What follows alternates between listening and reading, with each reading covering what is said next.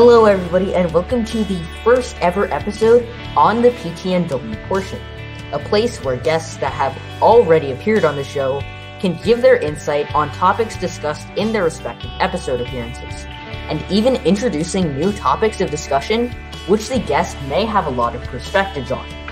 PTNW encourages and promotes healthy dialogue about subjects that pique the guest's interests and aim to entertain and inform listeners like you. I'm your co-host, Arik Karim. I'm your other co-host, Jeremiah Alondra. And today we're joined by our guest for this episode and our previous guest on Season 1, Episode 3, Jacob Ryabinky, who has chosen the topic of space for today's discussion. Welcome to the show. It's a pleasure to be on again, and I'm excited to talk about this. So for space, a big question that many may have for, space enthusiasts and space technology enthusiasts is, what is one prototype rocket test that has fascinated you about what's to come with space exploration and innovation in space technologies? Yeah, so as you may know, recently there was a test of the Starhopper, which is, as you said, it's a prototype rocket. It was actually the final test of it before they move on to more complex rockets. And basically the Starhopper, it's like a mock-up of the Starship, which is the spacecraft that SpaceX is going to build for Mars exploration and other things. And the Starhopper, it kind of looks like a small grain silo with the rocket engine on the bottom. And basically, its aim is to test some new technologies pertaining to Starship and to kind of test the mechanics and the physics of actually propulsively landing a spacecraft like that. And it's also testing the Raptor engine. So a few days ago, they flew it, and they flew it to a height of about 150 meters, and then they flew it sideways a bit, and then they landed it back propulsively. Yeah, and Starhopper, it flew for the first time on July 25th, but it only got about 60 feet. Starhopper has only been flying with one Raptor engine, but the final design for Starship calls for 6. So it's really innovative. Honestly, this shows us a good idea of what we can expect from the Starship's power, because 3 of the Raptor engines out of the 6 for Starship will be used on Earth, and then the other 3 will be used for the vacuum of space. It's a really great visual of what we can expect from SpaceX, who has really been innovating, especially now for the past couple months, on what we can expect in space.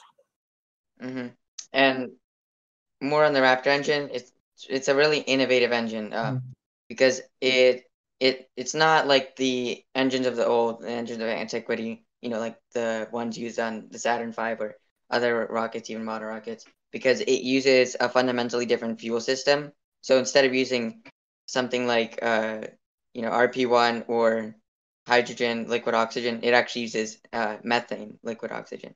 So it allows for a much more efficient design, a much newer design, and it's way better for reusability. Starship is also quite intriguing. It's a super heavy lift rocket, which as of current designs can carry up to 100 people. That explains why 6 Raptor engines are needed. That's going to be very useful for carrying cargo and taking crews to Mars. Exactly. And Starship is basically very different from what we've seen before with any other spacecraft. Because personally, what always bugged me about spacecraft is that, unlike something like a car or even an airplane, never before have they been obviously reusable. But so they've always seemed kind of really clunky and not very efficient, and they kind of aren't. But even with something like the Falcon 9 or the Falcon Heavy, which obviously are reusable rockets, or even some of the Blue Origin rockets, they still seem kind of like those old rockets, a little bit clunky. They can only carry a capsule, which sure can carry a lot of weight, but it's small. You can't have a true kind of almost like a space plane. And obviously there's a space shuttle, but again, that was still really small, and it had a bunch of unreusable parts. But now with Starship, you have this spacecraft, which you can take to basically anywhere in our solar system because it's a super heavy lift rocket. And not only is it like that, but it's not just a small capsule. It's almost like Elon Musk has said, it's almost going to be like a cruise ship, but a spacecraft. So you have, bigger living quarters. They can hold a bunch of people, a nice cockpit, everything is modernized. And unlike the previous rockets, this one is actually cheap enough and big enough that it's starting to seem more like rockets are becoming a mainstream kind of transport and not just this once in the blue moon experience. Yeah, and SpaceX has a lot of big plans for Mars, especially to send materials in unmanned starships. It's planning in the early 2020s for this to happen, and then they can send crew later in the decade. And tying it a little bit back into Starhopper, what we can expect from Starhopper, the next test will include 2 prototypes, which is called Mark 1 and Mark 2. And they're developed in Boca Chica in Texas and Florida, respectively. And these prototypes are outfitted with more engines, which are bigger and more complex, and they're designed to be a better representation of the final vehicle. So then we can actually know what we can expect, in space. I always hear about these things in the news, like the Mars expedition, the Dear Moon project that SpaceX will launch in 2023, I believe. Jacob, can you give a little bit more insight on the future innovations about that SpaceX is making? Well, yeah, I think SpaceX really reflects Elon Musk's kind of eccentricities, and one kind of idiosyncrasy of Elon Musk as compared to other billionaires and other company owners is that he sets really ambitious and really optimistic goals. But the thing about that is, even if you miss that goal, you're still years ahead of the competition. So they still end up developing a really amazing product in a small amount of time. So they have these timeframes, like they want to send, unmanned starships to Mars somewhere like 2022, 2025, and even try and get humans there this decade, which in my opinion is very ambitious, and I doubt it'll happen. But I think something like you said, like the moon base or sending materials to moon is definitely possible within this decade. And then Mars, I think in the early 2030s and late 2020s, we can start sending more stuff to Mars and preparing, humans for a Mars base. Yeah, and Elon Musk has been very ambitious with SpaceX. With the Dear Moon project, as you were just mentioning, Jeremiah, he's intending on having the Japanese billionaire, entrepreneur, and art collector Yusaku Maezawa. And Maezawa actually was seeking several artists, to join him on his expedition. It's really something to look forward to, and it's really a great project. So yeah, that's definitely one front that shows how ambitious Musk is with his projects with SpaceX. Yeah. Talking more about the moon base, right? I think a lot of people don't realize how important it is to get back to the moon, because this time it's not just because of the space age or something. It's not just kind of an accomplishment. This time they want to prepare for a permanent or almost permanent residence on the moon. And the reason why that's so important is not only for scientific purposes, to see how people would survive there, and it's also for exploration purposes, because it's way easier to launch a rocket to the moon than refuel it there, because the moon it has a bunch of resources which you can use to make fuel. So you refuel the rocket there, and then you can send it to Mars or basically any other planet. So it kind of serves as this gateway, almost like a interstellar or interplanetary gas station, basically. So you can send robots there to mine things and then process that into the fuel, refuel it, and go anywhere you want. So it makes the trip not only shorter, but much more efficient. And I think I know where you're getting at. You're talking about helium-3, right? Because there's a lot of mining that's happening on the moon's surface. Like one cargo hold of helium-3 can actually fuel the United States for a year, I believe. It also serves, not just like a residential purpose, but also, scientific, because that's always been the ultimate goal of these companies like SpaceX and these agencies like NASA, and even, other countries' space agencies like the European Space Agency. They've had a lot of hopes to be able to mine helium-3. They've got their sights set on continuing scientific work on the moon and, of course, to try to get this isotope. And even on the topic of mining, another endeavor which I see happening in the next few decades is probably asteroid mining. Because again, if you set up a base on the moon, you can easily access that, and it becomes sort of like a commodity or something. It's almost like oil on Earth, because there's so many resources in those asteroids that one asteroid, some of those asteroids have so much, say, gold or iron or silver, that it would offset the entire kind of economy based on that. So if you mine one of those asteroids with gold will become worthless on Earth. But another thing that offers is that kind of rarish materials on the Earth. You can just easily get it with the asteroid in the future. So basically, those materials become incredibly accessible, and it lets us build even more things. And not only that, but it becomes a lot cheaper.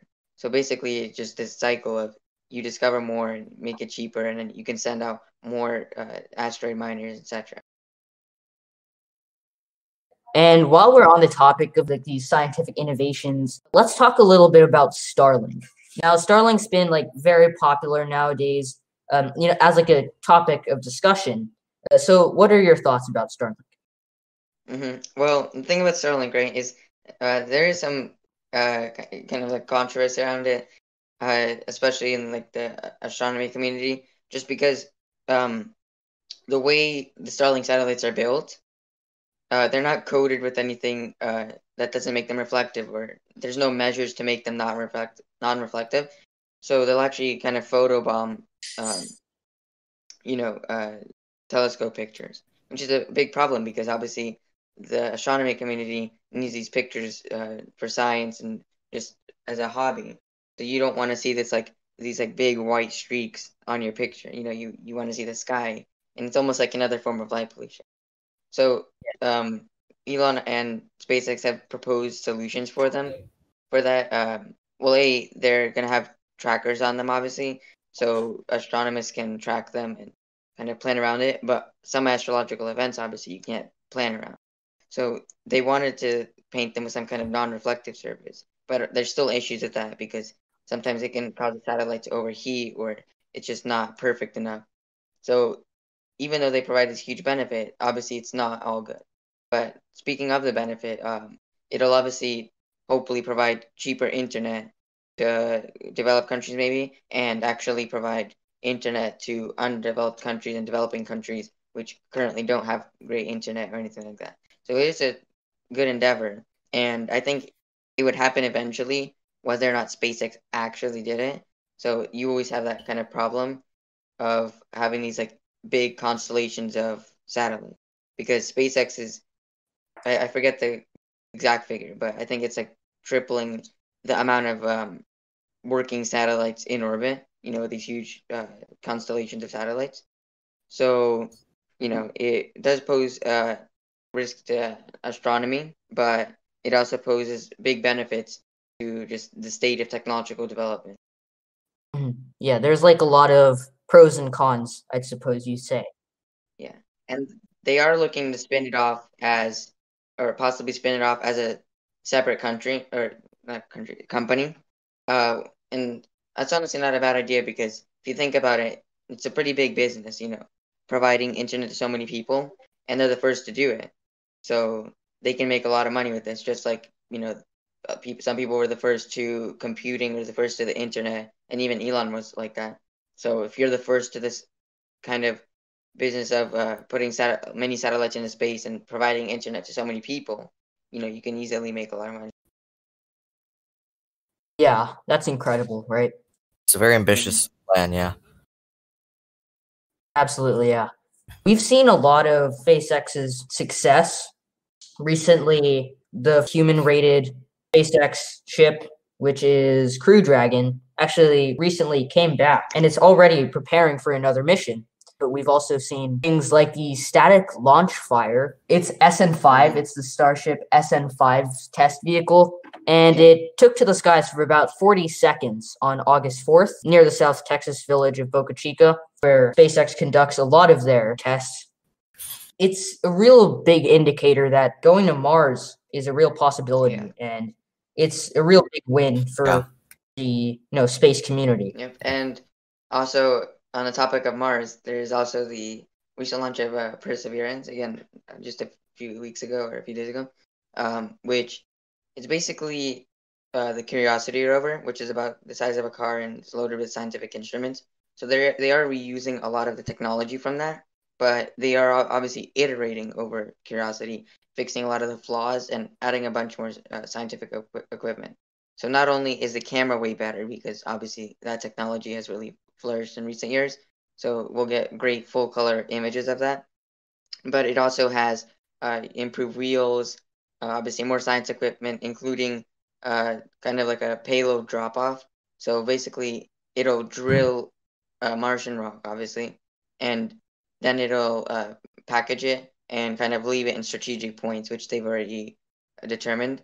And then in the future, which it's slated to be in like sometime in the 2030s, because NASA's timeline is a lot slower than something like SpaceX. But in the future, they're planning on picking those up. So the point of that is that before any humans step foot on Mars, you want to at least have some kind of like safe keep of Martian rocks. Because what if the humans inadvertently, infect all that rock with Earth bacteria and whatnot and Earth life? So you want to have some kind of like sealed rocks and sealed, soil so that you know what's going on. The big thing was Curiosity. It only lasts 687 days. It saw big improvements. Jet Propulsion Laboratory actually made a lot of big improvements on it, set for NASA's Mars 2020 mission, which we did see launch. So that's something looking forward to in terms of like scientific discoveries. Mm-hmm. And I forgot to mention another big thing is it's actually going to carry obviously the first flight test on Mars. So they'll get to see what a reduced atmosphere and reduced gravity really does to the to flight. So they're launching it looks kind of like a drone, but with only one central rotor instead of a quadricopter because that's not feasible on Mars.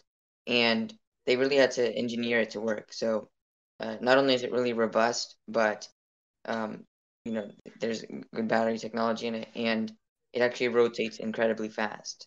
And the rotors are thin and big because obviously when you have that reduced atmosphere, it's really hard to generate lift. So it has to rotate, I think, like 1,200 rotations per minute, and the span of the rotors is really large. Delving a little bit deeper into NASA's contributions, NASA's done a lot for the space community, obviously. And like you were saying, they launched Perseverance, which was a very helpful. It replaced Curiosity, which is now defunct. And let's talk a little bit more about, what we can expect in the future, what we are expecting in the future from NASA, specifically about the Artemis missions, which is the, twin sister of the Apollo missions. What are some things that we can expect? Mm-hmm. Well, what we can expect is the kind of furthering of the private sector in space. So NASA will be handling the launch of the astronauts on their SLS rocket, but almost everything else is going to be done in the private sector with companies like SpaceX and other companies that they pay to do all these things. So SpaceX will fly some of the stuff there, and private companies are also going to design a lot of the equipment that's going to go in there. And another difference from the Apollo era missions is that in the Apollo era, obviously it was still in its infancy, so they had to carry everything with them, which greatly limited the amount of stuff they can carry and the size of it and intricacy of it. So like if they wanted to bring a buggy or something like that, which they did, they have to carry it with the astronauts on that one spacecraft. But nowadays, what they're going to do is they're going to strategically land all of that equipment on the moon. So the only thing traveling with the astronauts is them and some supplies, and also they're going to build a small space station around the moon. We've been seeing a lot of innovations for the Artemis missions. We have like exploration ground systems. We have the space launch system. We have Orion, which is a spacecraft for lunar missions. We have Gateway, which is the lunar outpost around the moon, which is going to be really helpful considering that now NASA can pre-stage compared to, in the Apollo era, there had to be like an expendable lunar lander. It's a lot easier if you can pre-stage, if you can select what areas you want to go on the moon. Also, of course, there's the Artemis generation spacesuits. We're seeing a big difference between the Apollo era missions and the new Artemis era missions. There's a lot to look forward to. There's a lot of innovation. Yeah.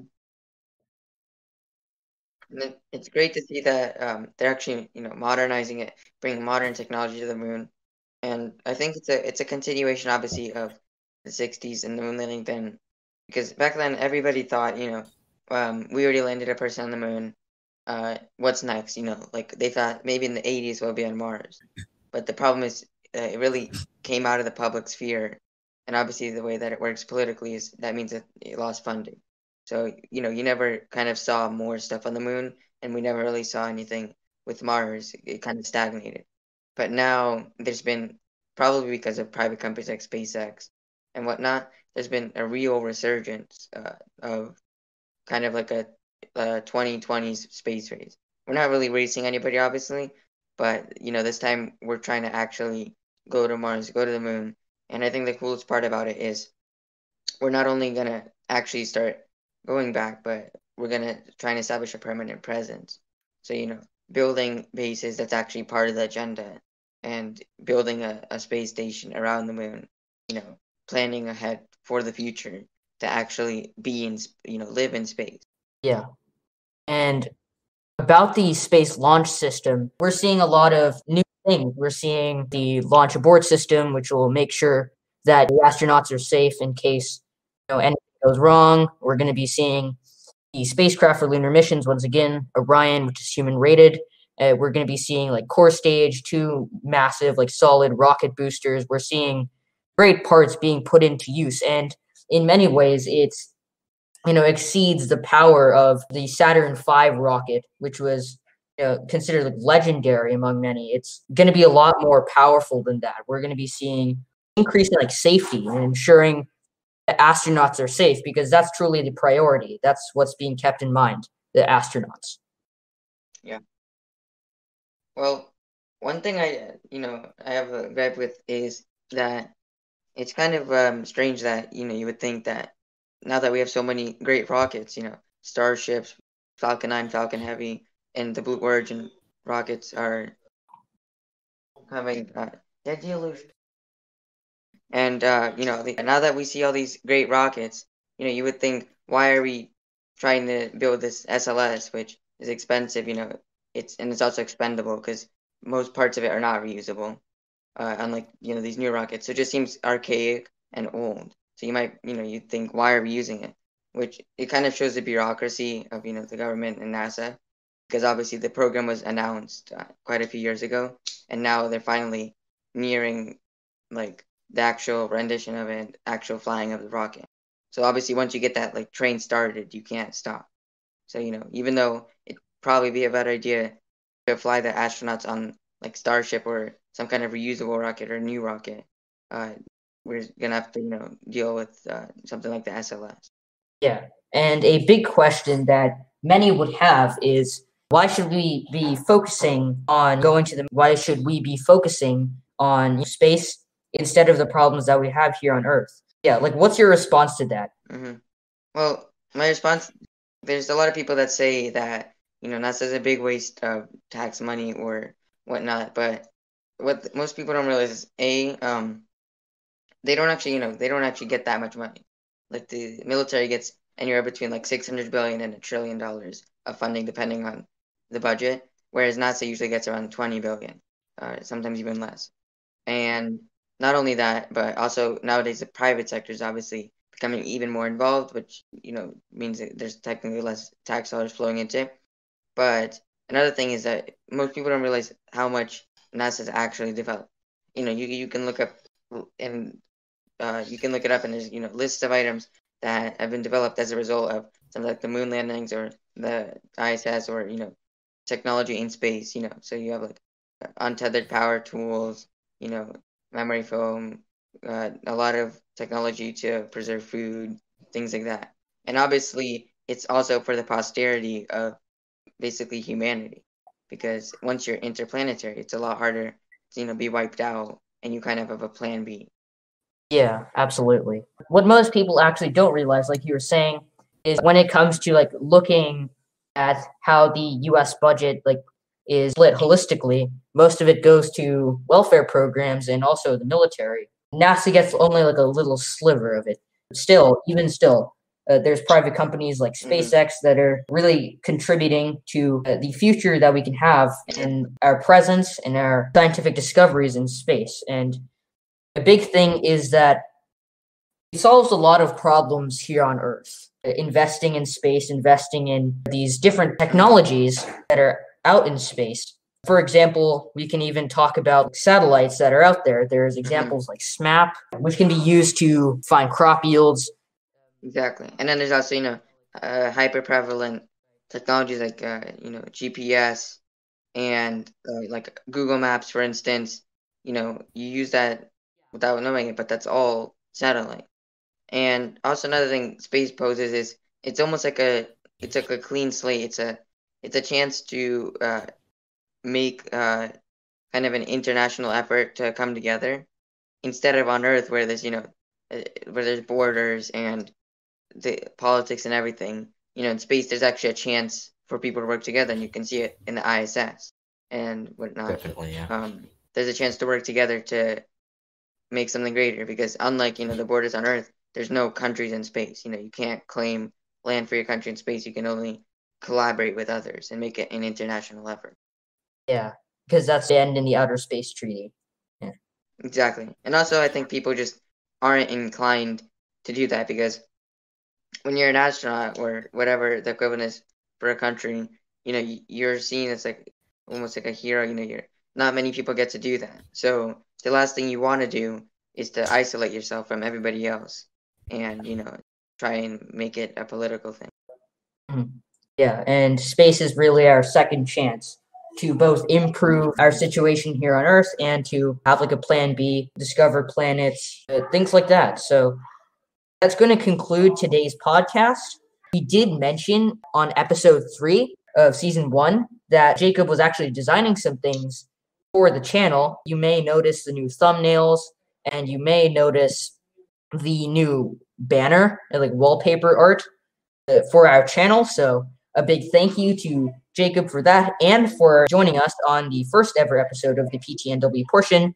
And a big thank you to you for listening to the show.